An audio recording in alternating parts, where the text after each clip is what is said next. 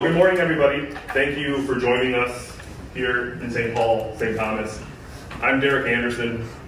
I'm the CTO of Blockless. I'm one of these weird Silicon Valley CTOs, so I obviously just wear t-shirts and shorts when I go around and speak to people. I've worked at some places you may have heard of: PayPal, Walmart Labs, eBay, LG Electronics. I lived here in Minneapolis, St. Paul for 13 years. Then I fled and went out to Silicon Valley, where I thought it would be cool because I watched that HBO show and it looked really neat. But then I got there and realized that show was real and it was really like that. So then I fled and came back here. And now I'm out in Sioux Falls. I don't know if anybody knows of South Dakota. Sometimes. Okay, so let me tell you about my company, Blockless. Wearing a t-shirt, obviously. That's what we have to do. So Blockless is a new kind of paradigm in web, and I don't want to say it's new because we've been doing distributed, decentralized servers for a long time. We all used to get kicked off of our ISPs when we run on port 80, and that's still kind of a thing today.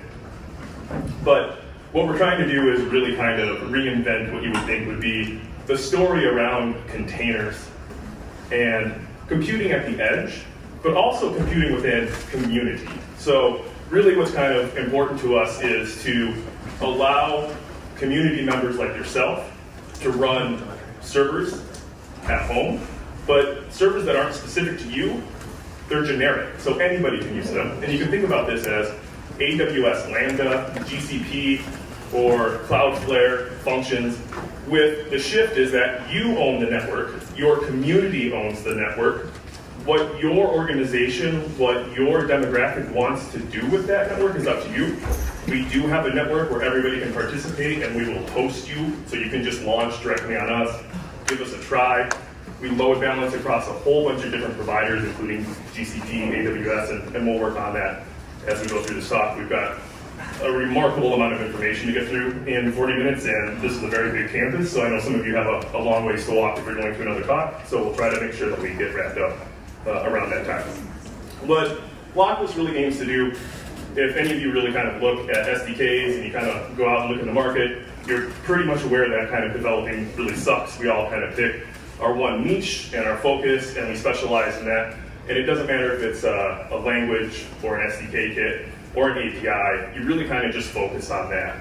And so in the Web3 and the crypto world, if, show of hands, everybody's been following what's been kind of going on? Okay, well maybe not. So there's a lot of tribes, like a lot of tribes. And I'm talking like, if you think that right now, Web2 has like a lot of differentiation in APIs, Web3 is almost exponentially towards 300, 400 APIs that you as a developer would have to interact with if you wanted to build in this ecosystem.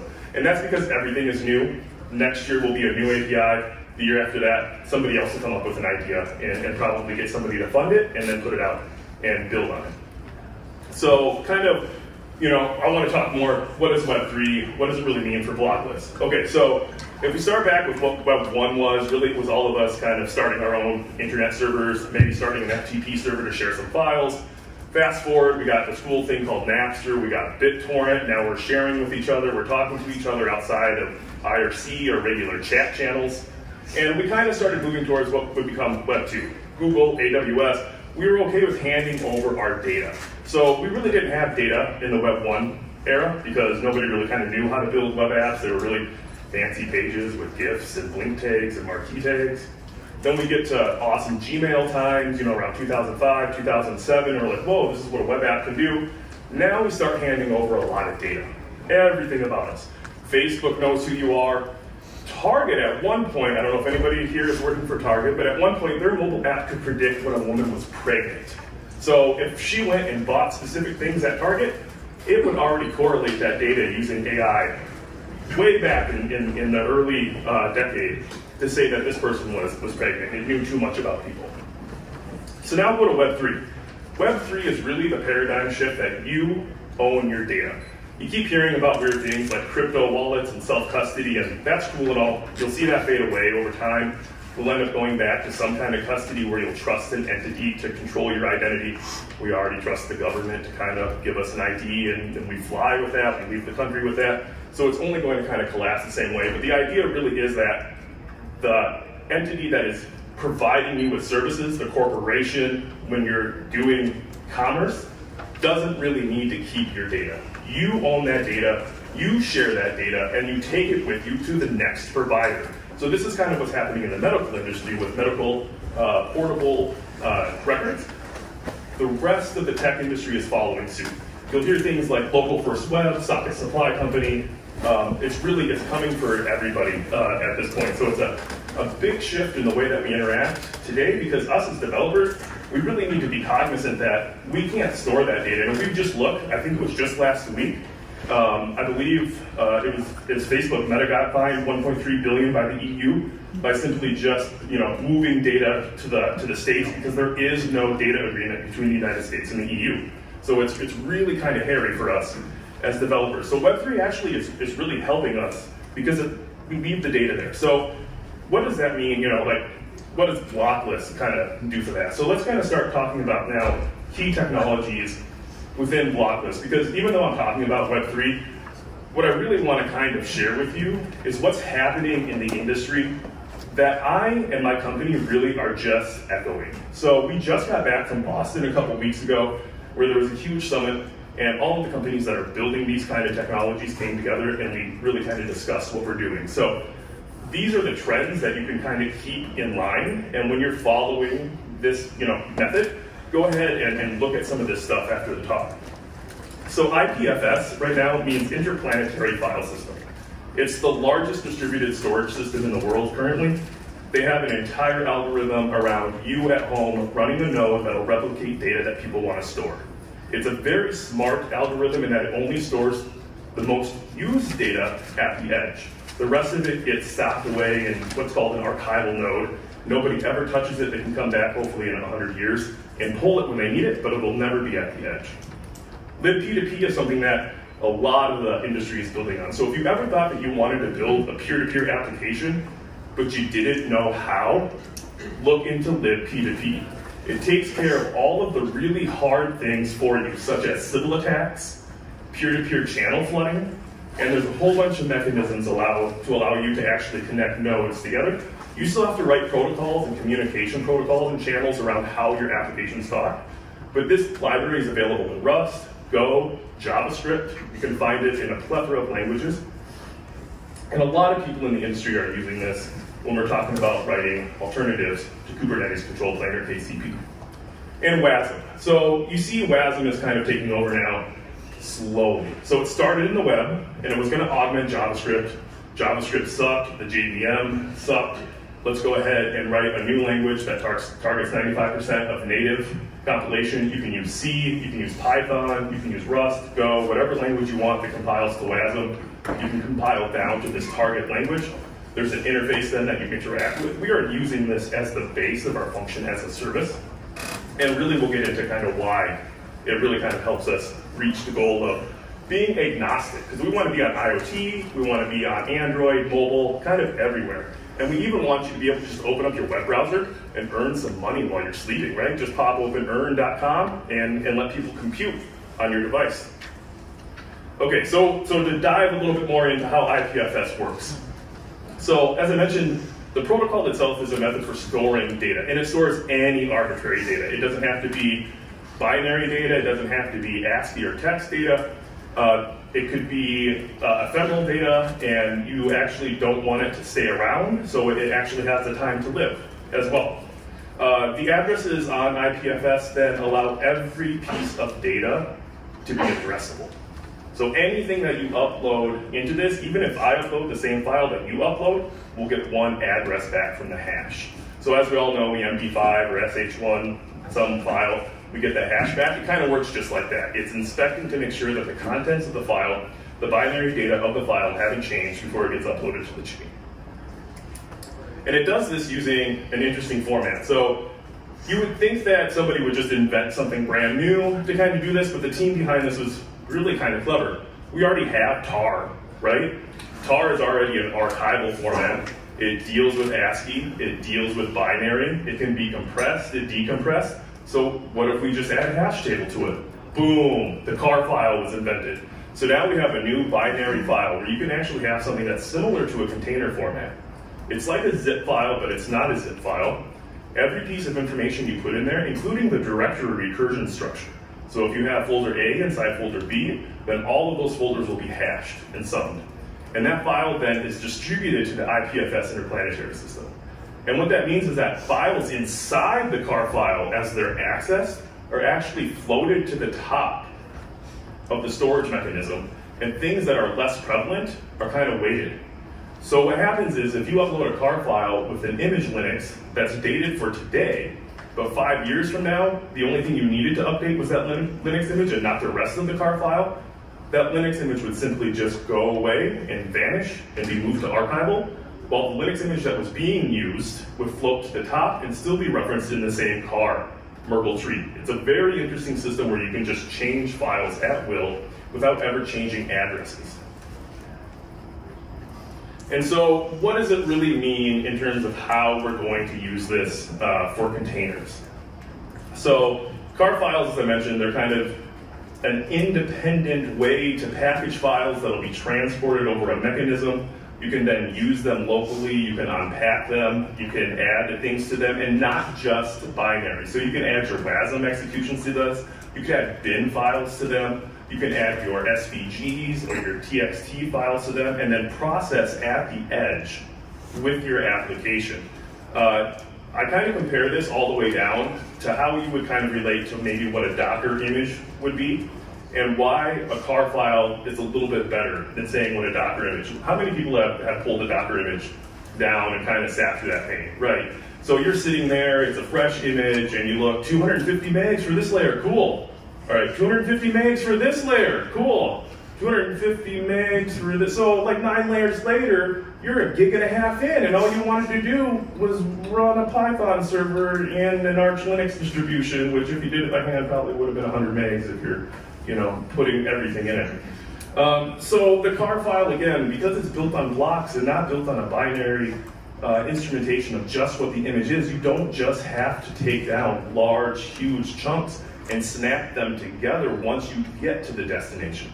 They can be snapped together like Legos before you actually transport them over the wire by using the car references. So again, I deployed one 2 years ago, I come to deploy one this year, I'm gonna reference files that already exist on the chain, but I'm gonna add new files. Then I'm gonna submit that car file to IPFS, it's gonna upload only the new files that don't have any hashes that exist, and then it's gonna create a marker for the car reference or the container, referencing all of the old files that existed because they're still popular, they're still used, and boom, my new files are there as well.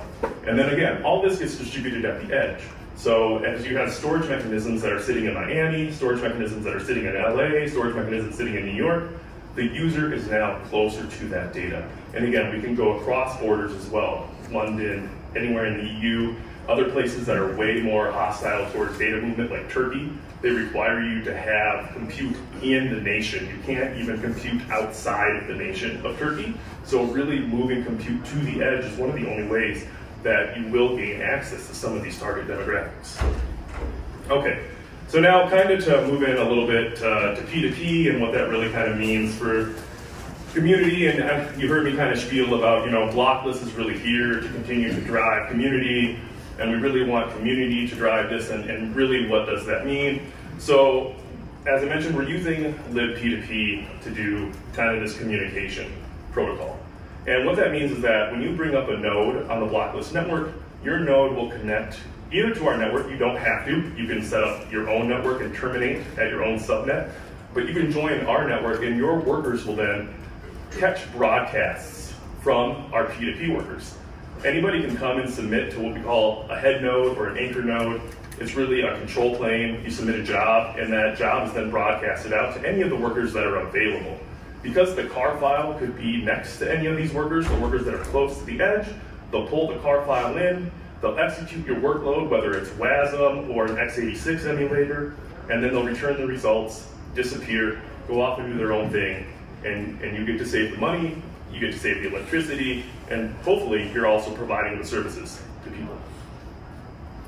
But then, I keep talking about WASM too, so I know there's a big, a jumble of a bunch of stuff going in here, so trying to continue to tell an entire story about something that's really complicated that's being built. So WASM is now really kind of taking over holistically. Like I mentioned, it was originally just part of an augmentation in the web browser for performance on JavaScript. And it didn't really work that well because nobody wants to write in WASM that writes JavaScript, let's just be honest. Like, it takes a while to change how you want to write. Rusters, C people, they love writing in WASM because they've already got these memory constraints kind of in their memory, I guess. And so really kind of what this means in terms of adoption is that it hasn't really gained adoption in the web, but where it's really kind of growing super big now is on the server. Ha ha ha ha. Invented for the client, but now really running on the server. And the reason being is that if you've ever built for WASM, is anybody building WASM targets today? Probably very few. Again, yeah, it's very small, but it's a machine in and of itself. So normally you would target Windows, you target Linux, you target OS X, you target your 32-bit, your 64-bit, maybe your ARM, your AMD, explicitly where you expect to deploy this binary. There's obviously been things that have helped, like the Java virtual machine and doing Java, and writing in an interpreted machine, Python or just JavaScript, and running it on those where the binary's already been compiled for you. But now with WASM, you don't really have to worry about that. You just compile to something called generic. And every WASM machine understands generic. And so generic means about 90 to 95% of the performance structure. There's some more semantics around it because there's this cool thing called WASI, which is just WASM with an I instead of an M. And it allows us to actually write the interfaces to the system that you're using. So WASM by nature is super secure because you're not allowed to actually touch anything outside of the sandbox itself. And then let's combine everything kind of together here into one. So we take, a minimal distribution potentially of Linux that can either run in a Docker, it can run natively, but it really relies on kind of centralized services. So we're swapping that out for decentralized services. We're using WASM and content archives, or CARs, to really kind of swap what you think would be normal Linux images, system images, and Docker containers. So the CAR then becomes our outer container format. It's an easy to use tar. You can expect it with regular tools on your desktop. You can see and enumerate files inside without needing to do anything special. It's just a tar file. We've also built an x86 emulator that runs in WASM. So now you can run all of your legacy applications at a 32-bit anywhere on the edge. If you want to run them on Android, if you want to run them on a Jetson, if you want to run them in a Mac, if you want to run them in the cloud, it'll run the same everywhere. The performance obviously isn't perfect if you ever use QEMU on a non-target machine like an AMD to an ARM, but it's amazing to watch it happen because I, as a developer, no longer need to actually worry about what target device I'm actually trying to build to, or even who's hosting what I'm running. I just execute it, get my results, and I move on. We're also using this thing called Filecoin. So you heard me mention IPFS a lot, excuse me. Filecoin is like a cousin to IPFS. It's run by the same foundation. It's the system that does the Edge CDN. So we don't actually have to host the Edge CDN ourselves. Our Edge CDN is all community-driven as well. By people participating in Filecoin, it means that we've already got distribution at the edge wherever these Filecoin nodes are, and they have like tens of thousands of them.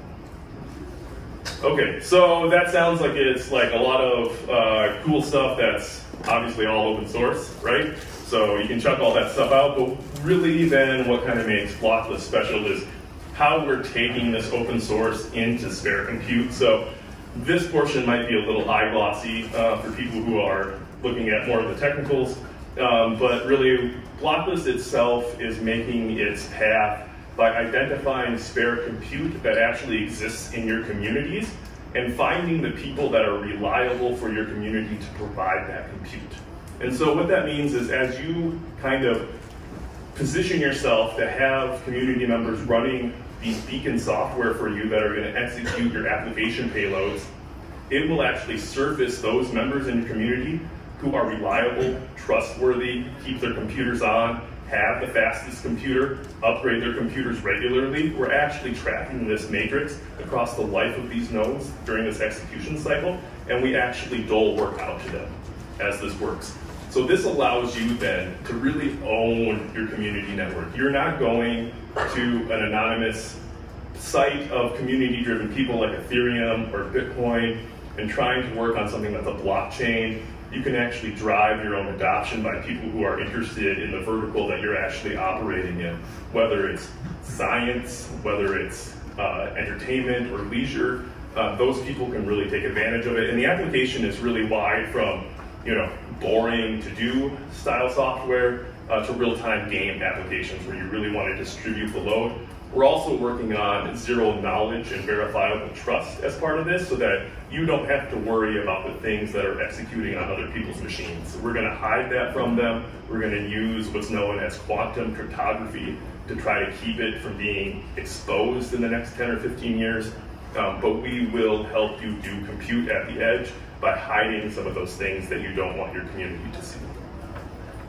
And the reason why we're spending so much time on this really is kind of if we look at what it would take for you today to go out and launch a P2P network that would do this for you.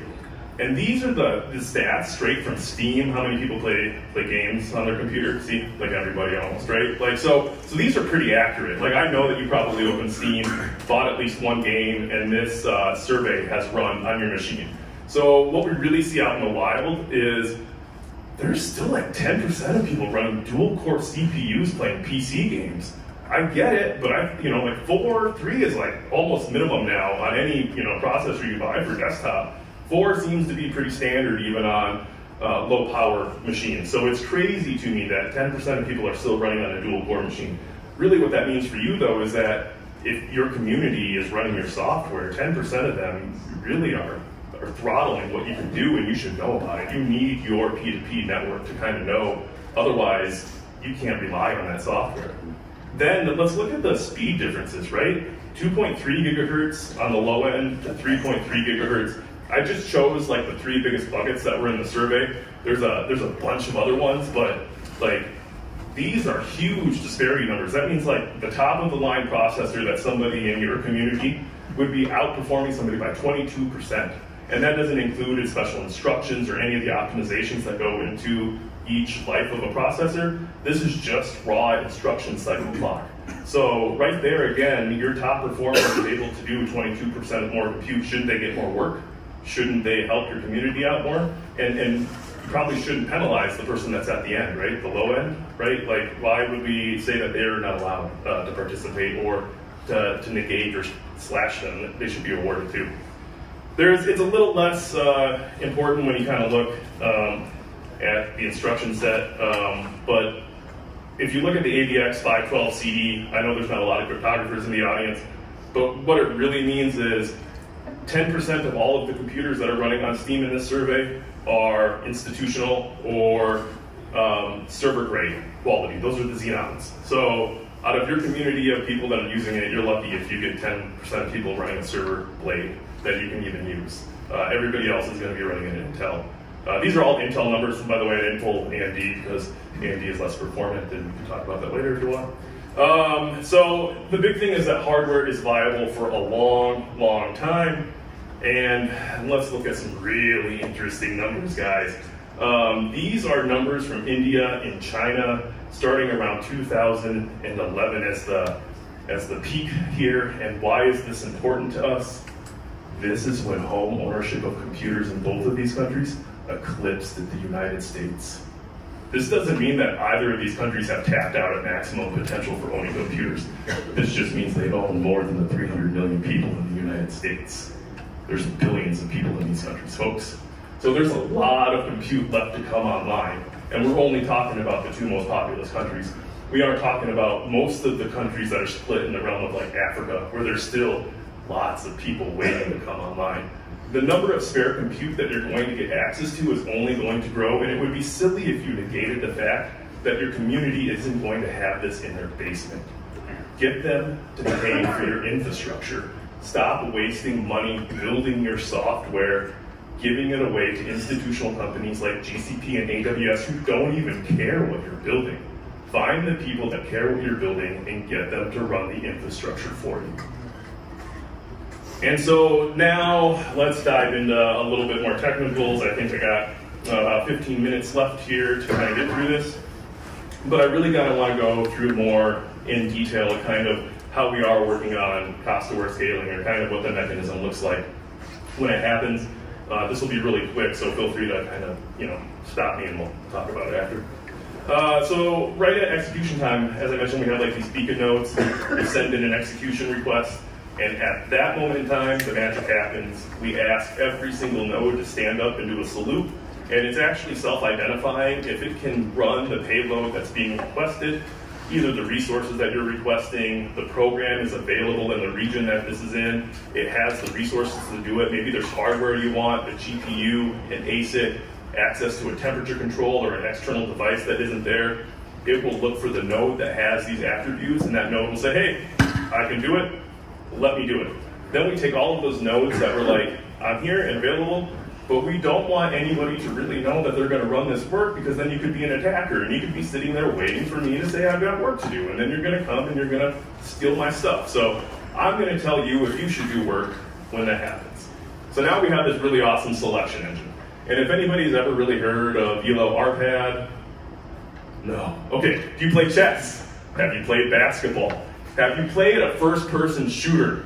Yes? Okay. Then you've been affected by the ELO RPAD match ranking algorithm. So what this thing does is it tracks how good you are as a player through the course of a match. Not your lifetime, just a match. So if you're ranked at a 1-to-1, next you're ranked at 2-to-1, and then 3-to-1, and then 4-to-1. You never really drop. Your mastery doesn't decrease. You just get better. It's a really cool algorithm. But what it really means for us is that we can compare nodes that are in direct competition with each other, and then give them rankings over the life of those nodes as they grow. But then we also do like another thing where we send them on a NASCAR racetrack, and we pull rank them based on all of the attributes as well, and we watch that come back. And then when we actually do the selection, we simulate that entire process in near real time to find the nodes that will actually probably match the specifications that you have, and send that back, and we actually do the results and then execute. So now we actually get to the distribution, and the distribution is really cool too. So we've got the selection algorithm where we selected all of the stuff based on how you previously performed in the network, but now we're going to take that and we're going to make it random again. So now we're going to shuffle those cards so that nobody in this ranking algorithm who's ranked at the top is necessarily going to be the preferred choice. We know that everybody already returns, we know at what time they return, and we know the quality of their return. So we do some really cool math where we do even distribution based on the enumerated capabilities of the machine, and it's just a matrix where we're really just going in and plugging in the holes based on how much RAM is available on this machine, how much CPU is available on this machine, until everything looks nice and distributed, but it was completely random. So machine A might be getting payload C, and machine B might be getting payload D, and they don't know exactly who's getting what until it happens. And that sounds really complicated and like a lot of stuff to do, so I kind of want to show a demo. I pre-record things because everything. But what we'll see in this demo is I'm actually going to show you like our product, our live product that's happening today. You can go out and try it after this if you want. I will warn you, you will have to get into crypto a little bit and download a crypto wallet. You don't have to have any funds in it, so don't worry about going and like swapping coins. Just get one of the wallets that are listed here, install it, it creates an identity for you. What that really means is it creates a PGP key and it signs things. That's all it's doing. But these are the most common consumer-based ones that we use. And let's see if we can get this to play now. Start network. And as you can see, I currently don't have a crypto wallet installed, so this will be what the page looks like. If you come and you don't have one installed, go ahead and pick which wallet you would like to use depending on the network that you want to participate in. We don't currently take payment, so you don't have to have coin. This is simply used for authentication and identification of your functions on our network currently. Press install, follow the install instructions on the wallet that you chose. Pause this video and head on back when you're ready. Now over here, I'm going to go ahead and activate the Kepler wallet. I'll go ahead and refresh the page. And now we have a connect button. We'll hit the connect button for our wallet. We'll be asked to sign a sign-on message, and then we'll go ahead and get inside the dashboard. That easy. Now that we're here, we can hit the Create Function button in the upper right-hand corner. And we will need to connect our GitHub, so we'll go ahead and add our GitHub account. I'm going to go ahead and add it to my personal account, and I'll install and authorize. Feel free to read through all those permissions. Now we're back at the dashboard, and we can connect a function that we already have in a repository, or we can start with a simple use case. So here's Hello World on the dashboard. Let's go ahead and launch this one. We'll go ahead and give it a name, and hit create. Now we're going to wait until the function builds and deploys. Depending on how big the function is, it can take 1 minute to 2 minutes, and then we'll just hang out.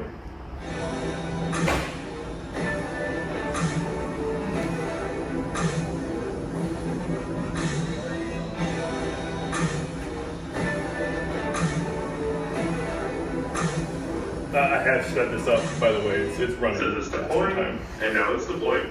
Let's go ahead and hit this invocation URL. So now we're going to hit this invocation, and that whole roll call happened. All right. As soon as we hit the invocation URL, that whole roll call that I mentioned happened. We went out and we found a machine to execute that payload and return hello world that fast. So the deploy that was happening was building this assembly on GitHub.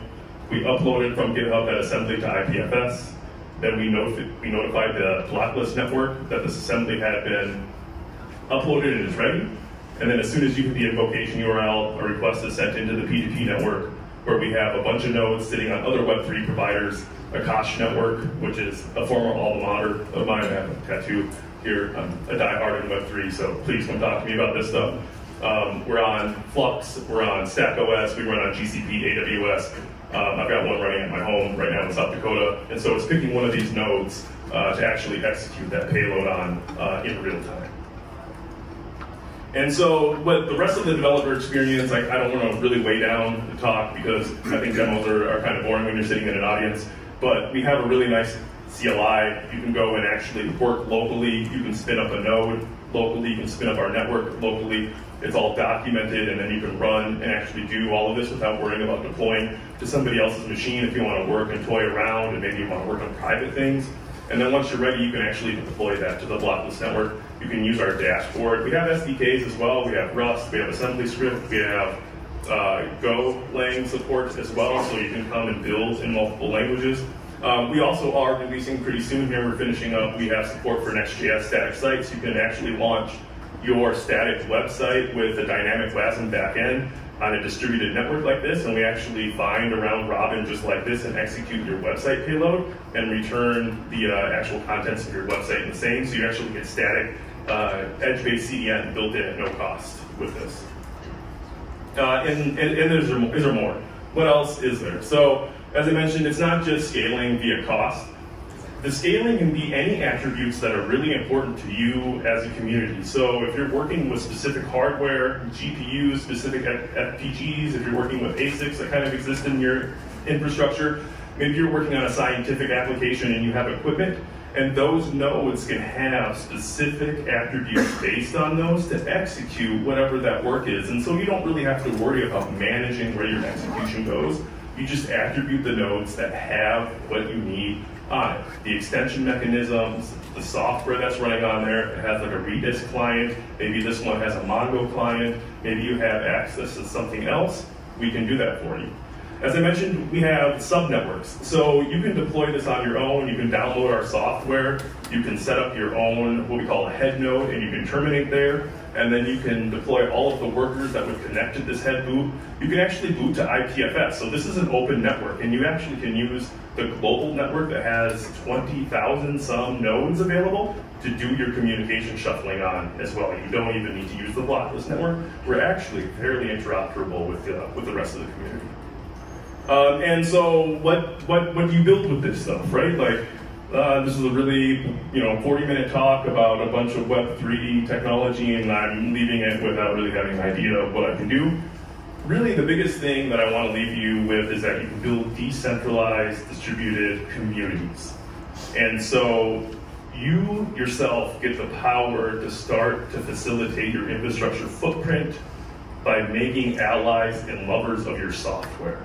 And that's the biggest motivator here, is whenever you look to scale, and I think a lot of indie developers especially are kind of hitting this right now, how do you scale without affording costs to yourself? You start to employ your community. You can write web services and applications that are fault tolerant. So if you want to deploy on the Blockless network, We'd love to have you.